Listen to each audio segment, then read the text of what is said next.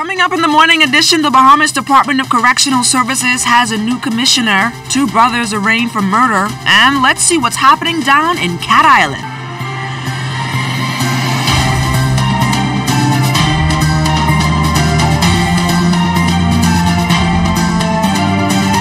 We continue to acknowledge Holy Week this morning. Happy Tuesday to all of you. I'm LaDawn Davis, and this is the Morning Edition. Thank you so much for waking up with us. Chief Meteorologist Basil Dean is standing by with the weather report to tell us if April showers are in the forecast. Good morning, Basil. Good morning, LaDawn. Before we get to those April showers, we're going to get started with our tower cam, and it's showing a beautiful shot overlooking the east. A few clouds, skies are clearing as the sun slowly begins to rise in the east. As we go to our satellite picture, we have that frontal boundary now in the central Bahamas. That will leave behind some clearing, so do not look for those April showers in the northwest Bahamas. If you want them, you will have to find yourself somewhere in the central Bahamas today where that frontal boundary is. Outside of our studios, we have just a few clouds. Temperature 74 degrees, relative humidity 83%, northeast winds at 8 miles per hour, the barometric pressure 1,017.7 millibars, 30.08 inches, and the pressure is rising. Temperatures around the islands this morning, 70 degrees in Marsh Harbor, Green Toll Key, and Freeport at 69 degrees. The Berry Islands, 74, 75 in Alderstown, Bimini. In Harbor Island, 75. Rock, Sandy, Lutra, Alderstown, Cat Island, 76. Daniel Key, Kemp Space on Andros, Fresh Creek, and Central Andros, all at 77 degrees. San Salvador and Rim Key, 76 degrees. In Ragged Island, Clarence Town, Long Island, Crooked Island, Betsy Bay, and Ackland, 77. Matchetown, Inagua, 76. And the Turks and Caicos Islands at 78 degrees. Your boating forecast for today in the northwest Bahamas, northeast winds 12 to 18 knots, the wave heights 3 to 6 feet over the ocean, low tide at 11:12 this morning, high tide 5:21 in the afternoon. For the central and southeastern islands, easterly flow 10 to 15 knots, wave heights 2 to 4 feet. That's going to do it for your first look at weather in the morning edition. Stay tuned. Your forecast for tonight is still ahead. Thanks a lot, Basil. Jimonita Swain is standing by with a traffic drone and the Bahamas First traffic report. The traffic report is sponsored by Bahamas First. First in insurance, today, tomorrow.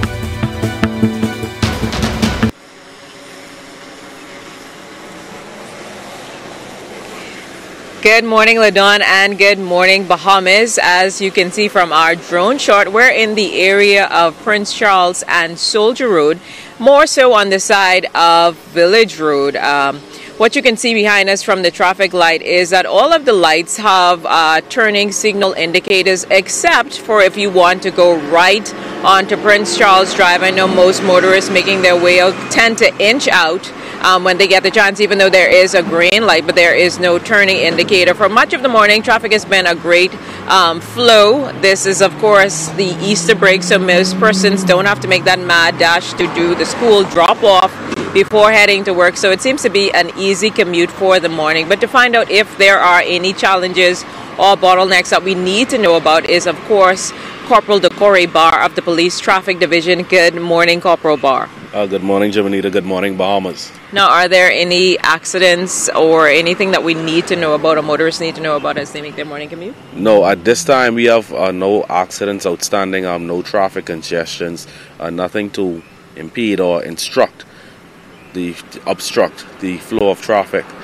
So like you said, morning commuters should have an easy flow this morning. Now we're here, as I mentioned earlier, at the Prince Charles and Soldier Road traffic light, and one of the issues that we note is just the fact that there is no signal to go right if you're going on to Prince Charles Drive. All of the other turning signals are in place. It may have just been an omission, but is that a concern for you? I know this area does have accidents from time to time, but maybe what do you think happened there?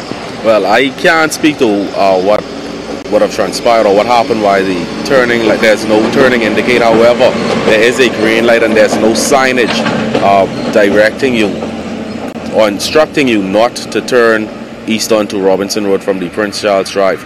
Also, if we make note of the street markings on the road, it's clearly marked where there's a turning lane for the persons who want to travel east from the southbound on Soldier Road. I know we're approaching the holiday weekend, Good Friday, in a couple of days, and obviously we had a few accidents from the weekend, leading into the week? Any concerns, particularly anything that you want to say to motorists, just to be mindful of, to keep in mind as we get closer to the holiday weekend that I'm sure that everybody's looking forward to? Yes, going into the holiday weekend, even though it's a holy holiday weekend, we tend to find that we still have a lot of persons are partying. With that, we want to ask persons to party and drink responsibly. If you have to drive after consuming alcohol, or if you're driving and you feel like you need to consume alcohol, you should always have a designated driver. If not, again, be responsible about it, be mindful and considerate of other road users. Do the things that we've been asking you all year to continue to do, and you should have no issues. All right. Well, thank you so much. That is, of course, Corporal Decore Bar up the Police Traffic Division. Again, a beautiful day shaping up. Not too much traffic on the streets, so be safe. Back to you in Studio LaDawn. Thanks a lot to Manita. Now on to our top story this morning. The Bahamas Department of Correctional Services now has a new corrections commissioner at its helm after a nearly 40-year veteran at the department, Charles Murphy, officially took on that post. An official handover ceremony was held at the department on Monday. Murphy, who assumes the post after former Commissioner Patrick Wright, says a new day has come at the Fox Hill facility. Murphy, who began his career at the former Her Majesty's Prison in 1980, says he will not tolerate corruption during his tenure and will work to improve outcomes for those that are incarcerated. I pledge that I will do my best to fulfill the mandate of the organization, which is to rehabilitate and to successfully reintegrate into society those persons who are entrusted in our care. Further, I will seek to foster a cordial, cohesive, and a professional environment which will be undergirded by discipline, the rule of law, and fairness. The Minister of National Security, the Honorable Marvin James, was also at the handover that he says signals another milestone for the department. He had this advice for Murphy. Note that the charge of your leadership should not derail the department's forward movement. I expect that as the new commissioner, your leadership should steady the course, energize the work team, and expertly steer the ship as BDOX moves steadily forward in its quest to become a more correctional-focused institution. Commissioner Murphy, I encourage you and your team to keep your heads up, selfish pride down, to gird yourselves and hit the ground running. Be the leader that exemplifies and embrace the change, being strong, flexible, and inclusive. Two brothers arraigned in the South Street Magistrates Court Monday for murder. The Haitian national's 25-year-old Dwayne Lodimas in the blue shirt and 21-year-old Anton Ludimas are accused of killing Elroy Burrows back on March 19th. The duo was not called to enter a plea, bail was denied, and they were remanded to the Bahamas Department of Corrections. They returned to court on May 16th for service of voluntary bill of indictment papers. After much complaints going into the end of 2018 about garbage collection, officials at the Department of Environmental Health say that twice weekly collections since January have been going well and decreased consumer complaints. Environmental Health Director Melanie McKenzie telling ZNS News that for the most part, consumers are pleased. However, there are still collection challenges.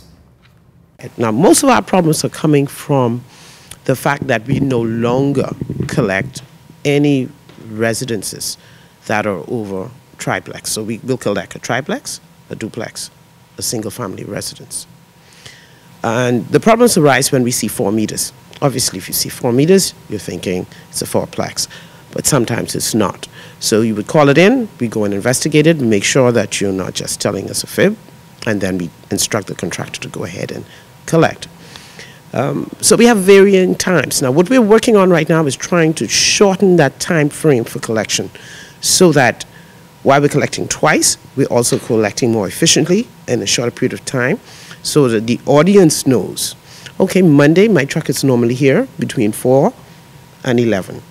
So if you're one of those persons who tend to keep your garbage inside, you know when to bring it out. And the garbage tale continues, this time over in Cat Island. Here's Charles Fisher.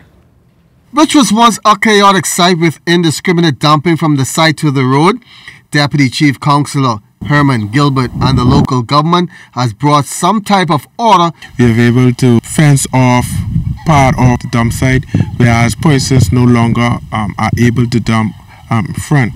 They have to come good ways back. But still there's much more work to be done at this site.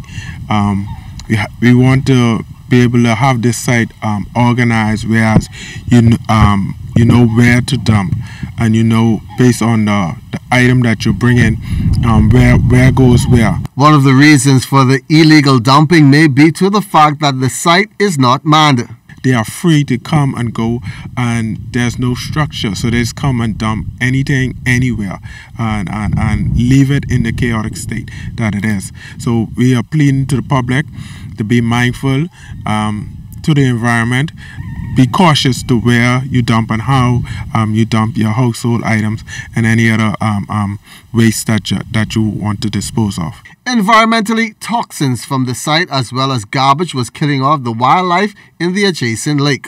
We had a lot of birds that used to come here, even ducks, everything else. It was killing it off. I'm seeing during the season a few birds that have came back since we have pushed off and start to do some work here. Other measures are being put in place to avoid the indiscriminate dumping. We have 2 contractors now instead of 1 that picks up garbage on the island. Also, we have put days that when that we let the public know when garbage collection will be picked up within your community. So that is going extremely well right now. For the ZNS News Network, I'm Charles Fisher. Great story there, Fisher. And coming up after the break, we're going to take a look at BTVI's welding program. That and more when the morning edition comes right back.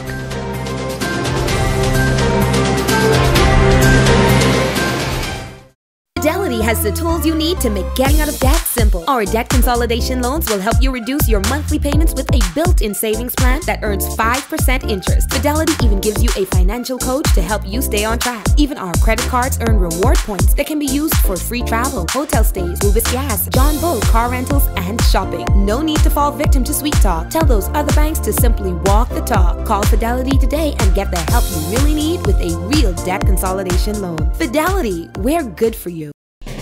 The machinery of the government is always working to make the country better for present and future generations.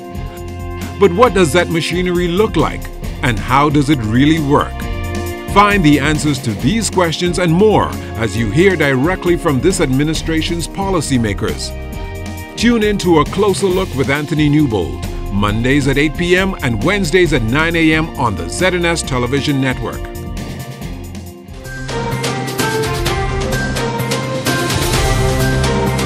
Welcome back to the Morning Edition. This Holy Week, a number of heads of Christian churches will gather for a 4-day interdenominational, preachers' conference at New Covenant Baptist Church beginning on Wednesday. Spearheaded by Bishop Simeon Hall, the religious leaders of the Baptist, Anglican, Adventist Church of God of Prophecy, and Brethren churches will discuss the gift of preaching.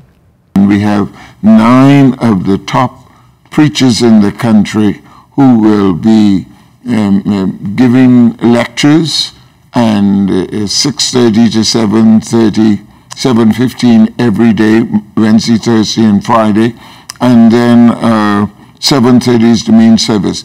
The point of this ecumenical interdenominational thrust is to get the body of Christ together as best we can. It is a beginning, and we're looking forward to it. We, as I said, we are going to be for 4 days talking about the church and the preaching craft. Welding may be a male-dominated field, but it seems that more females are now expressing interest in that trade. A number of high school students from institutions across the capital are actively engaged in the daily sessions at the Bahamas Technical and Vocational Institute. We caught up with the instructor and several students to hear their experiences. Professional welder and instructor Maverick Moxie has been teaching welding at the Bahamas Technical and Vocational Institution for decades, and he says passing on the knowledge of the trade to young Bahamians has been a lifelong commitment. Some 15 students, predominantly male from 6 high schools across the capital, attend the courses daily. We caught up with Moxie during a session on the school's campus to get an inside look at the program. There's 6 different subjects. We teach intro classes called fundamentals. We teach oxyacetylene, how to use the torch properly. We teach fabrication, how to build small items. We teach pipe, and we teach blueprint reading for welders. And the other one we have is called positional. That's welding stuff outside of being flat. The biggest problem we have here at BTVI is that students have a tendency to start, then stop. Stop in that they get jobs before they have time to finish. The programs we have running now, we have the regular students from BTVI, the BOB program, Be Your Own Boss. A few of the students we spoke to shared their experiences in the program. We make gasing, as you can see from over there, and etc. We make welding beams. What I like is meet new people and getting to show them my skills and their skill set. And what I want to be an electrician, and this helped me out in being an electrician. Because if somebody want a gate run, they need a box, I get well a gate run, they need a box for them. And I taking up AC2 this term, so that could help me put a gate run ductless outside. So I just love this class. But while it's a potential career for some of the students, Moxie says there are others who simply don't stick with it. About quicker than the females. Why do you think that is? Money. They get a job, they make money, that's it. The females have a tendency to stay longer because the guy's giving them the money. But it's more like a male-dominant field. Why do you think the women are so interested in it? Because they want something other to do than what they normally do. They're tired of cosmetology, they're tired of sewing, they're tired of these other things. So that's it. That's what they're doing now. And while his time in the field is coming to an end, Moxie remains optimistic that a few of the students would continue the legacy by teaching the trade to others. So Fisher, what's coming up in sports? Did you pick up a trade at BTVI? No, I didn't. Oh, wasted. You should have picked up the trade because I know you're good at texting. Because I know how to sew, I can cook, I can do all these other things. No, I'm not a texter, but go ahead. What's coming up in sports? Coming up in sports with our ladies Fed Cup team, they are over there in Peru, and they'll know who they'll face coming up later on today. That and more ahead in sports. Tourism today. Bahamas tourism today. As private aviators continue to fly into the Bahamas, a number of American pilots who love the destination are looking to signal more pilots to explore. Over the past few years, the Bahamas Ministry of Tourism and Aviation officials have partnered with a number of fly ambassadors to educate eager pilots about how easy it is to fly here. Well, there's so many great things about the Bahamas, but I impress upon them that the Bahamas' greatest natural resource is not the sand, not the water, it's the people. And that they're going to have a fantastic time. And the big question I get is, well, what do I do over there and where should I go? And I said, well, where you go sort of dictates what you want to do. So if you want to go bone fishing, we direct people to places that are good for bone fishing, snorkeling, diving. You know, the Bahamas has so much to do. There's nightlife if people are looking for nightlife. So the neat thing about the Bahamas is it's close to the United States. It is a foreign country, so it's an exotic location, and it has such a wide variety from Vegas-style casinos down to fish camps on Andros.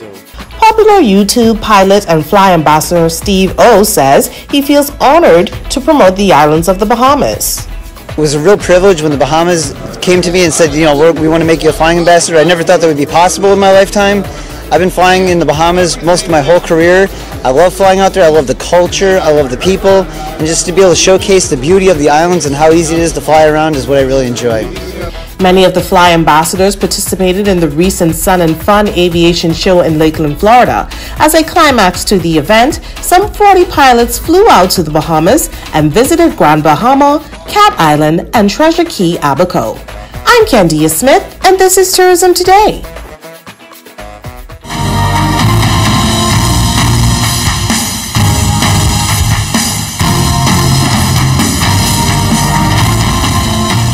Good morning once again. Our ladies Fed Cup tennis team, they are all settled in Peru. The tie will get underway on Wednesday. Player captain Kerry Cartwright speaking to ZNS Sports Monday after their second practice. We just got here on Saturday and we've had 2 good days of training so far. Looking forward to playing. We have the captain's meeting on Tuesday to find out who we play and the draw and all the rules and format of how everything's going to be going down. We have a good group of girls right now. We have Danielle Thompson, former collegiate player, and she played with me last year in Ecuador and we made finals and that was really good. And then we have Sydney Clark. She's up and coming junior, very, very solid player also. And then we also have Sierra, who is a collegiate athlete right now playing. So just looking forward to a good week of tennis. Former B3's boss Mike Sands launching his campaign to become the president of the North American, Central American and Caribbean Athletics Association. That's NACAC. It's a big task with over 31 countries represented. I feel very confident. There's a lot of things that you want to accomplish for the region. The region, which is NACAC, our region, is one of the stronger regions. But I feel that we have to look at rebranding it in such a way. There's a lot of things that are happening. I mean, there's a lot of issues that are taking place with respect to competition. You'll know there's a lot of competition in Europe. We want to look at making sure that sufficient competition is happening in our region. When you look at the product that we have, the region includes Canada, North America, Central America, and the Caribbean. Also, the Bahamas Basketball Federation elections all done with, and Mario Bowleg, he's the new president. Lots of work to be done, especially getting all the islands to bounce on one accord. First thing we're going to do is meet and try to appoint committees. We want to appoint directors for development of the game for men and ladies throughout the North, Central, and Southern Bahamas, and have those directors who will be responsible, having assistant directors and committees that will allow us to have a longer arm reach throughout the land and breadth of the Bahamas, because the majority of executives are presently living in New Providence. And in order for us to be successful, we must have committees that will help us achieve the goals we want to do if we want to take basketball to the next level. And the Bahamas Bowling Federation Nationals all completed with us well on the weekend, with David Slater and Driscoll Roll repeating as men and ladies champions. There were a few surprises during the 2-week tournament, and that brought joy to the heart of President Tyrone Knowles. We had some surprises, one of which is that 3 of the top 5 finishers from last year didn't qualify for this year. We had some new bowlers that really blasted the lanes this year and proved that they're able to rise to the occasion when it counted. And so we had a very competitive tournament. Final night came down to, was a nail biter straight to the end. Bowlers number 5 through number 8 with just a matter of 1 or 2 pins difference. And so it was a really tight tournament. But overall, I love the participation of the bowlers. We've seen a lot of improvement in consistencies with bowlers and their ability to navigate the lanes and to make adjustments. And so this tournament this year has really been great. Sounds great. And that's going to put a wrap on Sports Tuesday. Thanks for watching.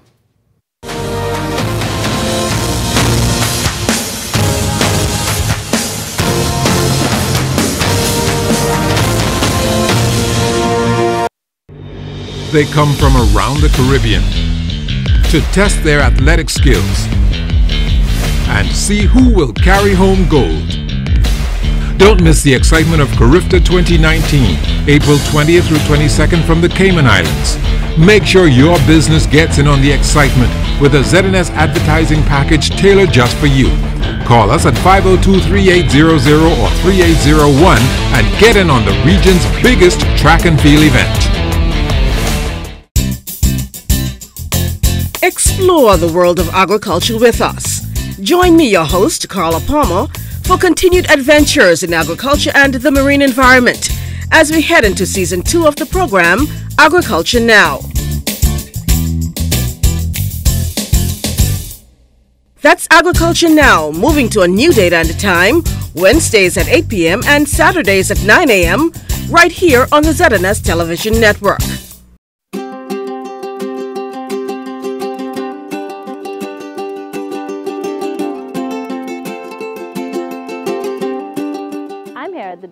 Lighthouse in San Salvador to let you know that marine protected areas make dollars and cents. A well-designed and managed network of protected areas can generate income for nearby communities. From MPA managers to lodges to eco-tours, there is money to be made.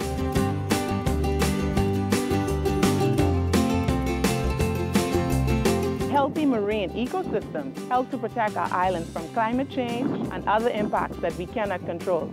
Healthy coral reefs help to break down big waves, and mangroves absorb storm surge and help to protect our coastline.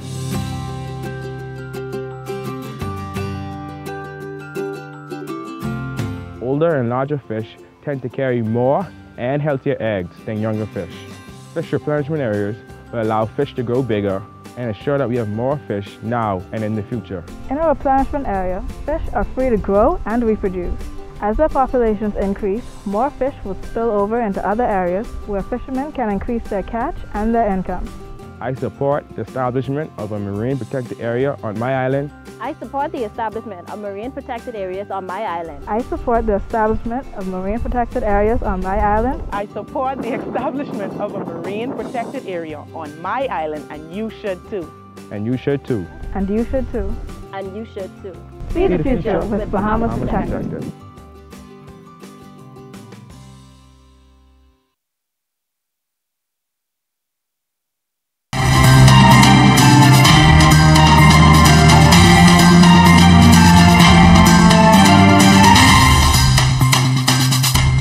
In our final look at weather, we have this weak fall boundary across the central Bahamas, and that will produce 1 or 2 April showers around Cat Island and Exuma today and slowly sink towards the south. And these clearing skies in the northwest Bahamas today. Forecast calls for a mix of cloud and sunshine. High temperature today getting up to 83 degrees, and tonight we're looking at partly cloudy and mild conditions with a low temperature of 70 degrees. Your extended weather forecast heading into the weekend, mid-80s throughout, and then over the weekend we have yet another frontal system will come in here, so we're not quite done with those fronts, and that will see temperatures drop into the 60s on Saturday, and hopefully on Sunday we'll get another upper 60s for you as well. But some showers developing on Saturday, so take that into your planning for the weekend. LaDawn? Thanks a lot, Basil, and that's it for us on the second day of Holy Week. Join us tomorrow at 7 a.m. for more Morning Edition. Once again, I'm LaDawn Davis. Have a great day, everyone.